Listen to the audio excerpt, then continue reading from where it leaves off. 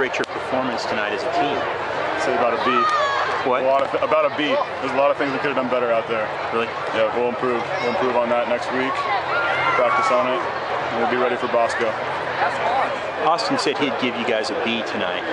How would you grade yourself? Austin Reuland? Yeah.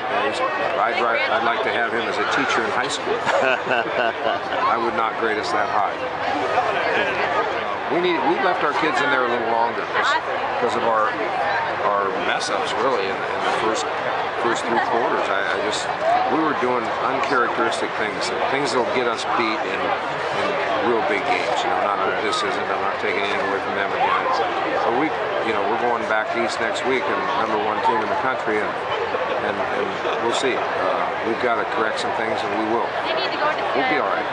We like this team a lot, and I still like them a ton. And that was a good win, first game, excuse me, and we'll take it and just work on the things we have to work on. I don't know any coach in the world that doesn't have a bunch to work on after the first games.